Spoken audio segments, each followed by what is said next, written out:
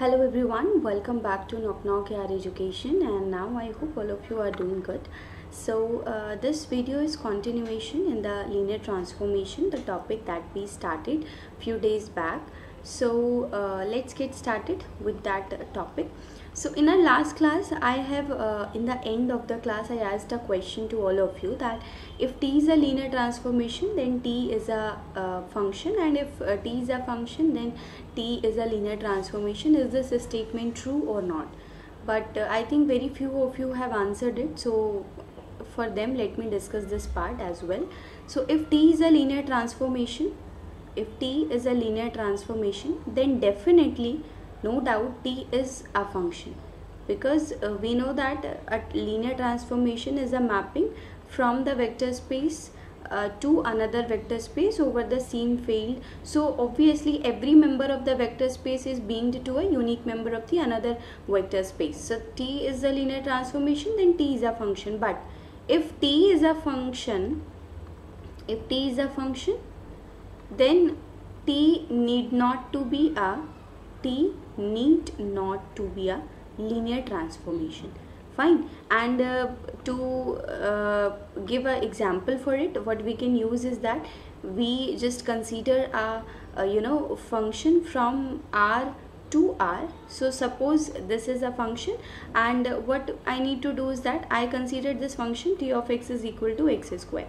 Now if I see it like R over R as a vector space and R over R as a vector space, you can very easily see that this is not a linear transformation. Fine. So I hope now all of you can check this very easily, because in our last class we have very well understood that why this forms a linear transformation or not, or we have solved it by using example, as well as we have done it by using the general method of t of alpha x plus beta y is equals to alpha times t of x plus beta times t of y. So if you will evaluate the LHS part, you will get alpha x plus beta y whole square, and if you are going to evaluate the RHS part, the value that you are getting is alpha x square plus beta y square, which is definitely not equal to this LHS for all alpha beta in field R and for all xy in the vector space R. That is why this t is not a linear transformation. This is all what we covered in our last class. So today we are going to study about what? We are going to study about the null space and the range space of a linear transformation. Suppose somebody asks us what is the null space of a linear transformation. So we should know it from the very basic. So let's get started with the null space. So suppose we have a linear transformation t, fine, from a vector space V to a vector space W over the same field F. Fine. So now if somebody asks you what is the null space, then null space of any linear transformation is represented by this, or null space is also called as the kernel of linear transformation T. So we can also write it down like this. So either you write down null space or you write down kernel, the both are same thing. So it basically says that all those vectors from the vector space V which are being mapped to 0 vector. Fine. So what this definition says is that suppose this is our vector space V and this is our vector space W. Okay, so we need to pick up those vectors from the vector space V which are basically being mapped to where? To 0 vector. So suppose this element is being mapped, this element is being mapped, and this was so obviously this element and this element will go to where? Will go to null space of linear transformation T. So all those vectors in the domain vector space V which are being mapped to the 0 vector in the codomain vector space W, then those elements, if put in a set, then that set is called as the null space of T or kernel of T. One very important thing which you should notice over here is that since T is a linear transformation, in our last class we have understood that for any linear transformation, the 0 vector of the domain vector space will always being mapped to the zero vector of the codomain vector space. So we already have one element 0 vector which will always be mapped to the 0 vector. It implies that null space of T, null space of any linear transformation is always a non-empty set. I hope you people might have got an idea about the non-empty set, that if a set contains at least one element, then that set is the non-empty set. So the null space of linear transformation is always a non-empty set because it will always contain one fixed element, and that is the 0 vector. It can contain other elements as well, but one vector that we will always get is the 0 vector due to the definition of the linear transformation. This is it. So now we will do few examples on null space, and then we will see something very important related to null space as well. What is that? Suppose we have been given a question like T from R2 to R2, and we have to, and these are the vector spaces over the field of real numbers, and we such that T of x comma y is being mapped to x comma 0. We have already discussed these linear transformations in our last class, and we have been asked to find out the null space of this linear transformation. What we can do here is that null space of T, always in any question, be it your regular practice questions or your exam questions, always remember one thing: whenever you have been asked to find the null space of any linear transformation, don't get scared. Even if you think that the question is very difficult, just take a deep breath and write down the definition of the linear transformation. Simply whatever I have told you, write down the definition of the null space and put the elements, and you will simply get it. See how the definition that we have studied was this. We see here, I have written in the last slide, V belonging to vector space V such that T of V goes to 0. Write it like this. Now what is your V? V is a 2 tuple, so T x comma, write down. V is your R2 such that T of x comma y goes to 0. How simple it is. And 0 vector is also looks like what? 2 tuple. See, now you just need to solve it. So solve it. T of x comma y is equal to 0 0. So what is your T of x comma y? It is saying x comma 0.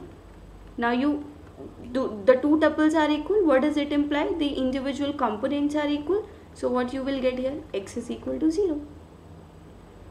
And y, what about y? Y is independent. Y can take any value. Why? Because in the mapping also y is being mapped to 0. It is only x which is playing any important role over here. If you will see, y is always being mapped to 0. So what is the null space that we got? The null space that we got is x is your 0 and y remains as it is, where y belongs to R.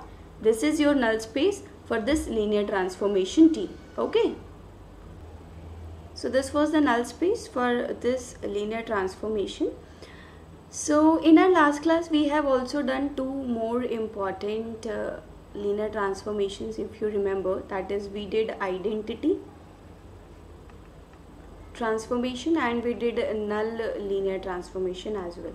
So what was the identity linear transformation? V from V to V such that I of x is equal to x for all x belonging to V. So suppose we want to find out the null space for this linear transformation. So what it is going to be? First you write down the definition, V belonging to V such that T of V goes to 0. And what does this T of V is? T of V is nothing but 0. It means only 0 is the vector which goes to 0. So null space consists of only singleton 0 vector. Now you see one thing, you can understand it from here very easily. This is V, this is V.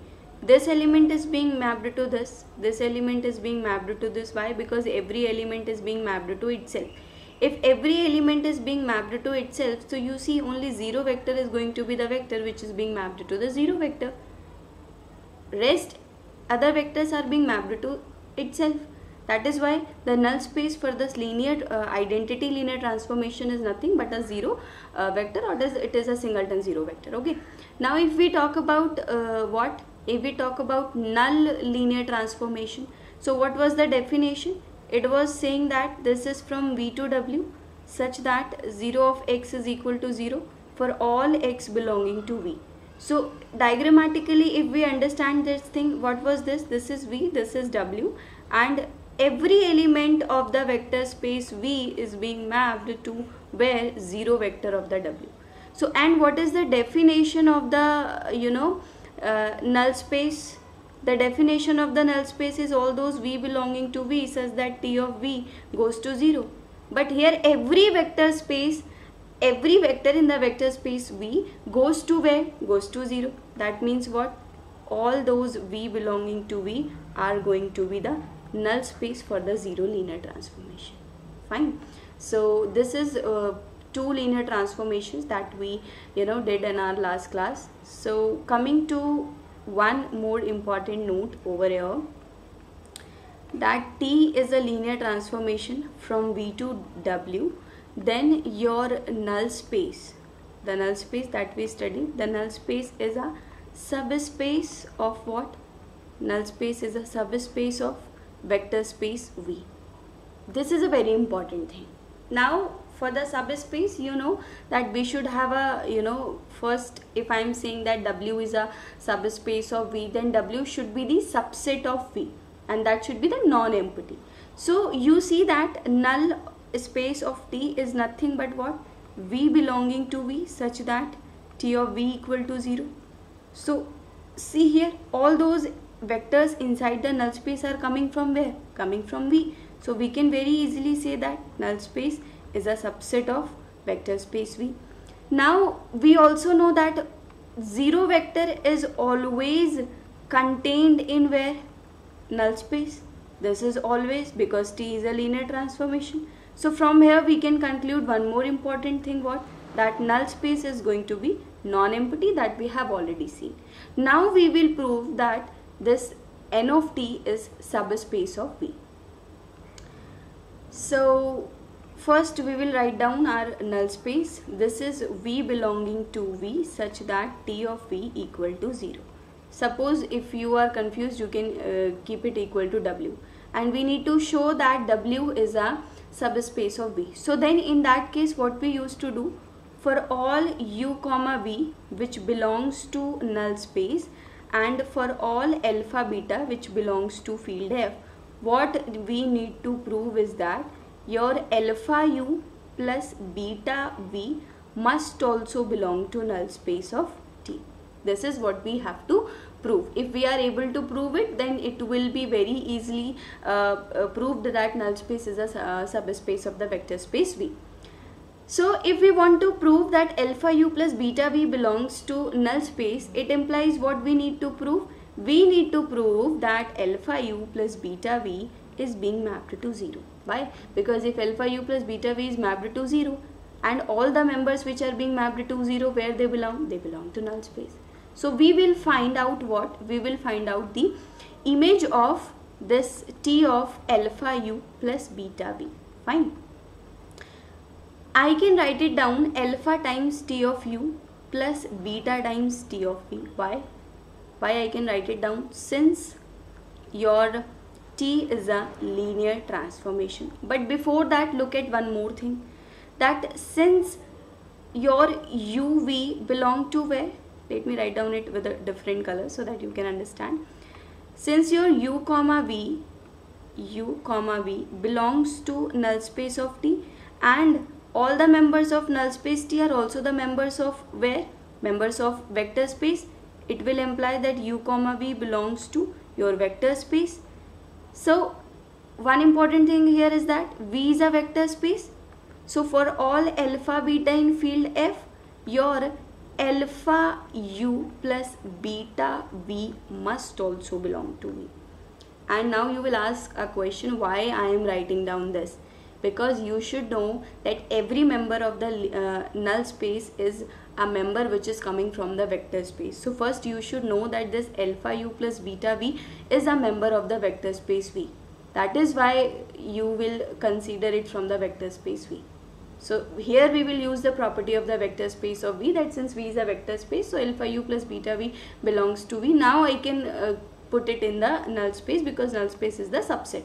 Fine. So again what we did, we will find out the image of the alpha U plus beta V. So T times alpha T of alpha u plus beta v is alpha T of u plus beta T of v, since T is LT. Now since u comma v belongs to null space, then what are going to be their images? Obviously 0 vector, because if u belongs to null space, T of u is 0, v belongs to null space, T of v is 0, so this is going to be 0. So what it became? 0. So a member alpha u plus beta v is being mapped to 0, and all those members which are being mapped to 0, where do they lie? They go to null space of T, and this is what we have to prove. We proved that alpha u plus beta v belongs to null space, and if it belongs to null space, it implies what? That your null space is a subspace of V. Fine. So this was a very special thing about the null space that we studied today. So this was a class that I took for a very short span of time, because we are taking class after a long time. Since I was not feeling well, some of you are already aware of it. So, but don't worry. And this was just to give you the classes so that you don't feel like the classes have been stopped. From the next session, either I will continue with the live classes with the full course on linear algebra, or I will be posting few recorded videos, and those will be based upon the practice session on the null space. Once we will finish with that, we will go to the range space. Okay, so that's it for today's session, and you will get a new video very soon, either live or recorded. Okay, so thank you so much.